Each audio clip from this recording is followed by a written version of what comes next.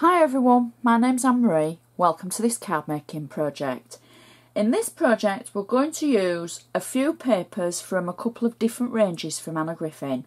We're going to make a gorgeous card that's a little bit different but very similar to something that we've made before, and you'll see what I mean as I go on. I'm starting off with my base card.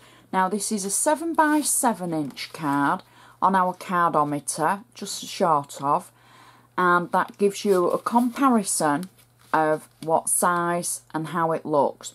You could use this style on a 7x5 card, which I know is very popular across the pond.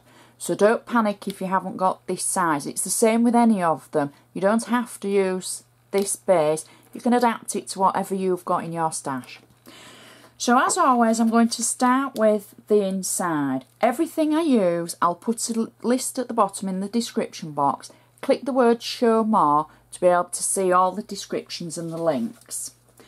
So I'm starting off and I'm just going to add a layer of ivory paper. This is, I'm saying paper, it's the ivory that I always use. It's not quite a text weight paper and it's not quite a card.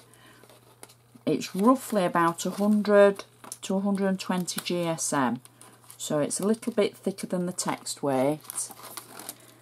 And I've added double-sided tape to the back of it already.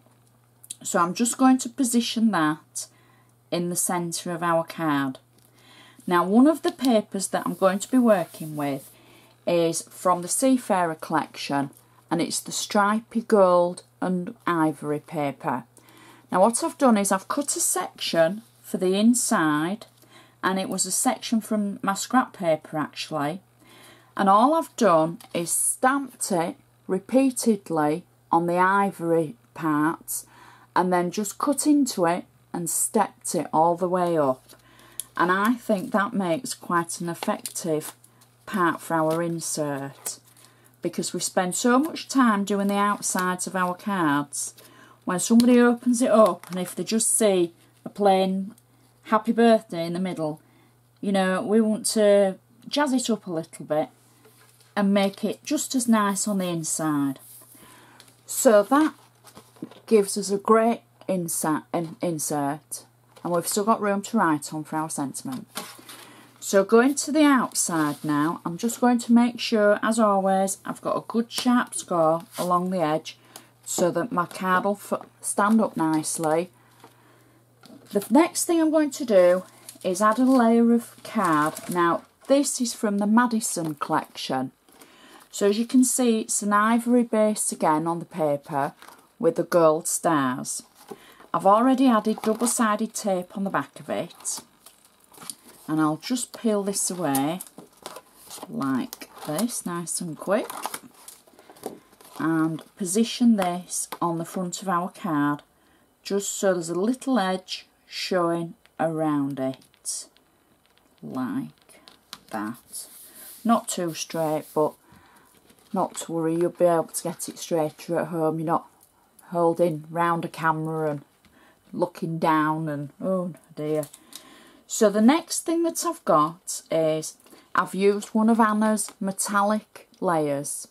I've cut out the centre of it, and I've actually put 3D foam on the back of it already, and I'm just going to position that on the centre of our base layer. So already that looks really pretty, nice and shiny. I must have been a magpie in a previous life, because look how shiny that is. Okay, so next what I've done, previously we've had a demonstration about how to make the rosettes. So what I thought was, we're sticking with the theme of mixing everything together but keeping it really salubrious, I would say. Maybe, you know, just luxury on this card. So this is again from the Seafarer collection. It's the gold and the ivory paper, and I've made 2 rosettes. And what I've done is I've added double-sided tape on the back of them ready so that I can position them on the card. Now this is the bit where it's very similar to a card that we've made previously, because I'm going to pop these in the centre of the card and adding them like this so that they overlap a little bit in the middle, but the card would still go in an envelope. So there, we've got those in the middle. Next, what I've done is, again, from the ivory and the gold stripy paper, I've taken a section of them and I've stamped Happy Birthday at both sides and slightly curled it. So I've done it 4 times for both sides, and I'm simply going to position these at either side of our rosettes. Now I've already added the glue on them just to save a little bit of time because there's quite a few of them. I'm not going to put them in any particular order or trying to make them nice and neat. I'm just positioning them on the card so that they're in a random selection, shall we say, of the way that they look. So let's do the last 2. There we go. Pop that under.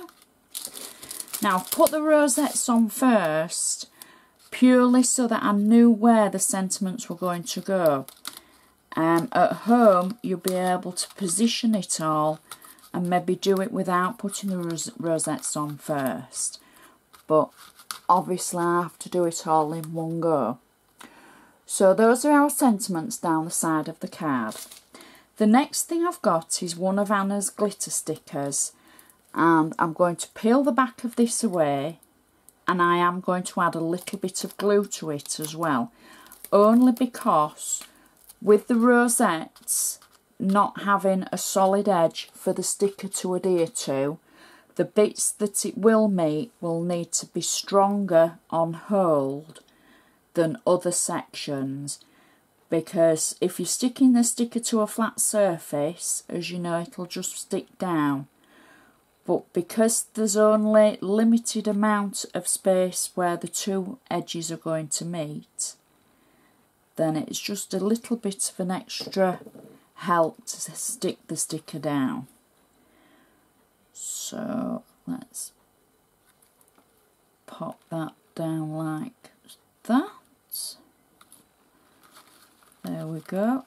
And I might just have to hold it for a few seconds just to help it stick down, but there we go, that's sticking nicely now.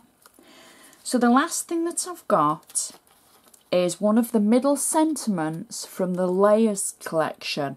Anna's got the perfect layers, the nifty nested layers, and the gorgeous, but I've been left with a few sentiments after using the layers, so I thought this would sit nicely.